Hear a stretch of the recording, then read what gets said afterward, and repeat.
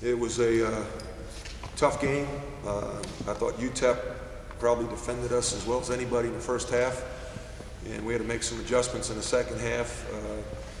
I was proud of our guys, the way they fought back and put ourselves in position to go into overtime, put ourselves in position to come close to winning a hard-fought game.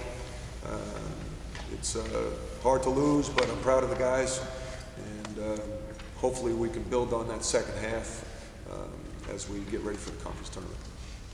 It was kind of an interesting contrast. You know, Pop in the final minutes there was making big play after big play on both sides of the ball, and then Jeremiah, of course, made a couple of turnovers that were costly, and then there's the true freshman. Just talk about the intensity there in those final sequences. Yeah, I think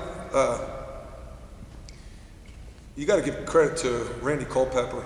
I mean, that guy is maybe the best athlete I've ever coached against.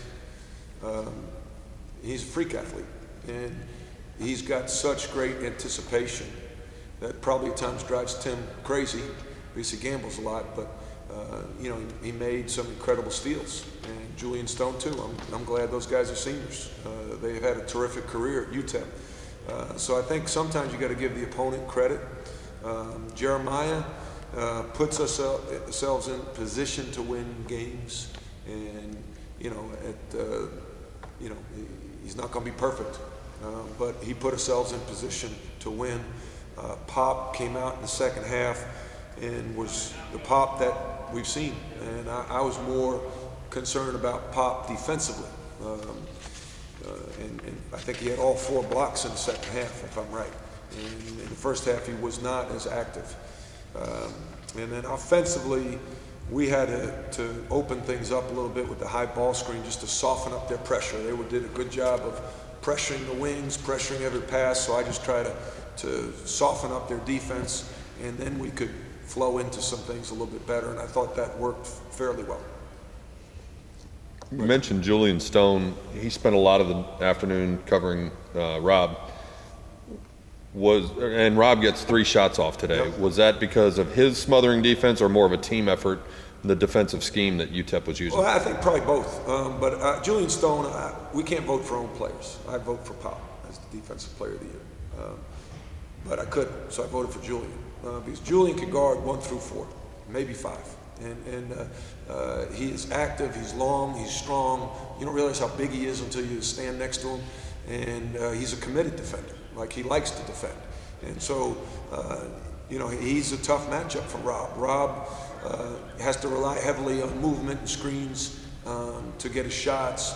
And, you know, he's not as good, you know, creating off the dribble. So if he's smothered, it's tough. And he's going to be the focal point of a lot of people. You know, Pop's the first guy you want to stop on our team. Robert's the second guy. And so it's important that other guys stepped up. And I think, you know, Colin did a pretty good job of that in the second half, as did Mike. Were you okay with, I mean, you ended up with a decent look there. You had to get the ball up the length of the court with 3.8. What were you thinking as Robert let go? Well, I was thinking that they were going to foul, and so that if they did foul, we might have to sub and put a bigger, maybe Milo in to make the first, miss the second. And Tim came up to me after the game. You could tell he was pretty frustrated because he wanted to foul. And he and Julian were talking about it. And then after the game, he came up and said, you know, we were trying to foul. And so that's what I was thinking. And then when Robert let it go, personally, I thought it was going in. And, you know, we work on those situations so much that they execute them very calmly. And the only thing you could ask them to do is put us in position to get a shot. And then the basketball gods do the rest. And so, you know, we were in position to make a shot. And, you know, proud of the way we fought back. And I think, you know, a lot of people in there are proud of that. You know, we did not win. That's disappointing. But, you know, we fought back, and we can build on that. Matt, you had a guy that I guess actually had his second senior night in Colin Ingram. Can you kind of talk a little bit about just what he meant to the program coming in the second half of this season? Yeah, well, Colin brought in a spirit and a great energy to our team, athleticism, and he's a great shooter. And I think when he and Jeremiah kind of found their place in this team in mid to early January, that's when we started winning on a more consistent basis. And that started with the Memphis game at home. They both came off the bench and sparked us to a win. And at that point on, they both started. And their energy, their hustle, Jeremiah and Colin, is contagious. And it not only gets our players going, but it gets the crowd going. I mean, you know, Jeremiah is, you know, already become a fan favorite as a freshman. On Colin, were you surprised? Did you know he was? I mean, I had no idea. Colin contacted us through Steve Lutz and said he's, you know, wanted to transfer to SMU. We didn't have a scholarship. He had to walk on. I've never seen him play. He was hurt a lot at UNT, so I had no idea what we were getting. I knew, you know, when we started workouts, he could really shoot the basketball, and he was pretty athletic. But, you know, the game is 5-on-5. It's not 1-on-0. And so he was nervous through most of the non-conference schedule. And finally, when the conference schedule started, I said, Colin, you're going to play, and you relax. You just go out there and play. And he did. And that was at Tulane. He didn't start, but he played a lot of minutes and played well. And then I guess the next game, I don't know if the next game was Memphis or not, but you know, he got comfortable. You said after the first game against UTEP that when you went into the locker room, your guys were angry that they had come close but not come away with the win. Do you see that same kind of reaction today? Yeah, no question. They're very down. They invested a lot. And they're hurting, which is good. You know, it's good. It's good to invest and hurt. If you didn't hurt, that means you didn't invest. And so that's the risk in sports. You know, if you don't invest, you won't win. But if you do invest, you might lose and you might hurt. It's just like a relationship with a girl. If you don't ask her out, if you don't ask her to get married, you know, you're not going to get her. And if you do, she says no, that hurts. Might as well go for it.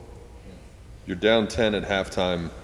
What was the atmosphere like in the locker room, or what kinds of things did you and your staff talk about? You know, I went in after him. Usually I don't go in until like 5 minutes. I talk to the staff, but I wanted to set the tone. You know, sometimes I let them set the tone, but I wanted to set the tone. And I felt like we were playing afraid. I felt like we got punched in the face and we didn't punch back. And so I told them that. You know, we were not active on defense. We were not cutting hard. We were not aggressive. And that we may lose the game, but we got to fight. And I think we did in the second half. There's a good chance that you may see UTEP in the tournament again. What do the Mustangs got to do to finally get that win over UTEP in the tournament? Well, you know, I don't know who we'll see. It's a mathematical.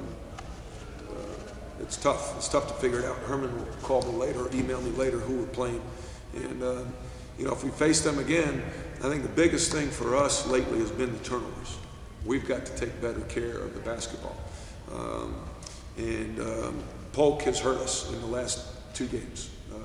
And sometimes you focus so much on Randy Culpepper.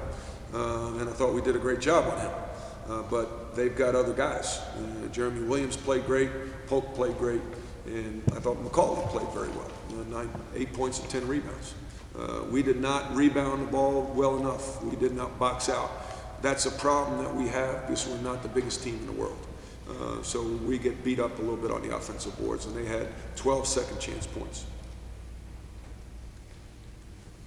Anything else? Okay, thank you very much. Thank you, Coach. Thanks, Coach. Appreciate it.